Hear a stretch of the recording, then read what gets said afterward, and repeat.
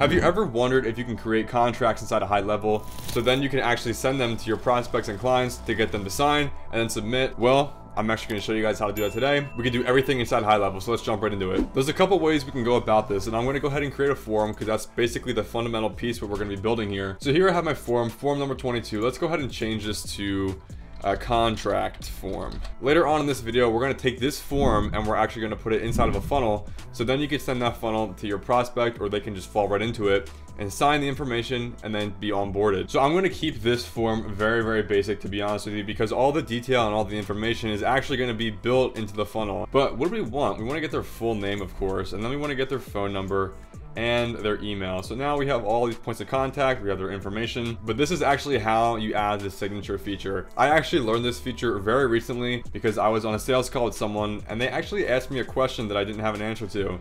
And they asked me, do I have to still use DocuSign? Is there any way where I can create contracts inside a high level? Is there any way I can just have it all inside the one system? Because everything else is inside the system, right? And I was on the phone and I was like, you know, that's a really good question. Let me go ahead and look that up and see if I can get back to you on that, but I don't know off the top of my head. Funny enough, just like everything else, high level has everything that you really need. So all you gotta do is go to custom fields, and I'm actually gonna just type in signature. Then you're gonna click add custom field. And as you can see, you can actually add all this stuff if you want. We can actually upload a file uploader. I clicked on signature right here, and now you can see the preview. There's nothing really here. We're gonna go to next, and then as a field name, I'm literally just gonna type signature. The object is a contact, and group, I'm just gonna put additional info. Additional preferences, I'm gonna leave that blank. I'm gonna click save, and now I'm gonna scroll down and see if we can drag and drop and see if I get a box. And look at that, we actually get a box here to have them sign and have them verify that they went through the form and went through the entire contract. This is super sick. It's honestly really awesome that it's inside the same software where everything can just be in high level. Like, it's honestly incredible. And of course, we do want to make sure that this signature is required to go ahead and submit the form. And then next, of course, the final touch of the button. We're going to add the button right below the signature. Now, guys, is the fun part to actually make the funnel page to go ahead and integrate this. So we're going to make our way over to funnels up here at the top left, and new funnel right here. Go to template library, and let's go ahead and see what we can find that would look the best. So depending on what niche you're in, you could make it customized to that niche, or what I would actually recommend doing is make it personally branded to your own brand, so that way you can kind of copy and paste it for every single customer or client you onboard. But for this video, just for time's sake, let's pick this one. It looks pretty sick. All right, so here I just went ahead and added a new section. I deleted everything else, deleted all the images. What we're gonna do is actually integrate the form right now. We're gonna drag and drop. Let me go ahead and select contract form. And 1, 2, 3, there we go. The form is now inside. I was like, wait, why isn't it showing up? Here we go, we got it.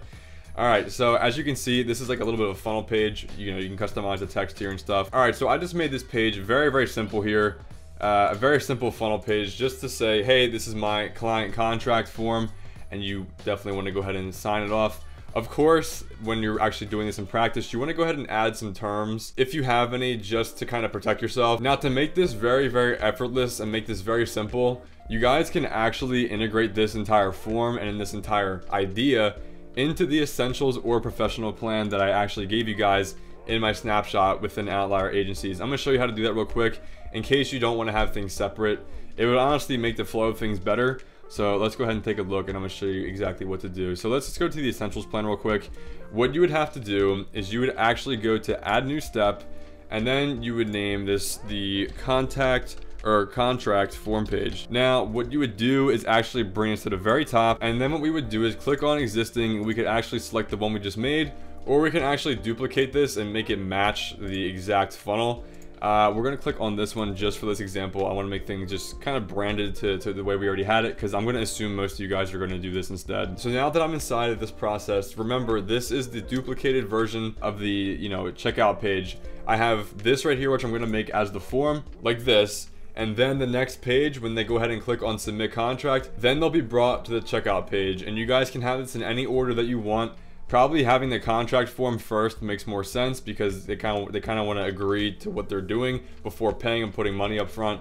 But I'm not going to tell you guys exactly what or how you should do things. And then how would you make it so that it goes to the next step? Well, you click on this form right here, and then you click on the submit contract, or just the form in general.